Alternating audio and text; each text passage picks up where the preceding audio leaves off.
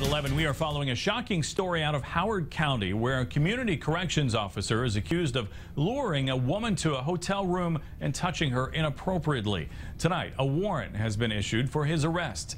RTV6 reporter Chance Walser is here now with the very latest on this story. Chance? That's out. According to court documents, the Kokomo woman was on house arrest at the time. A man named Isaiah Christmas is a field officer, though he was not her assigned field officer. Still, she says earlier this month he began calling and texting her, even coming over to her house for the first time on January 10th. The next day, January 11th, he brought her to his house, seen here, where he allegedly offered her what he called moonshine. The woman told her assigned field officer about the events and kept investigators informed about when Christmas made contact. Then in the early morning hours of January 19th, Christmas allegedly drove the woman to this Kokomo hotel. She says he offered her the moonshine again, which she drank. That's when she says she all but passed out as he began touching her private areas. Knowing they were in the room, investigators knocked on the door, at which point an officer noticed Christmas trying to sneak out a back window before he was apprehended.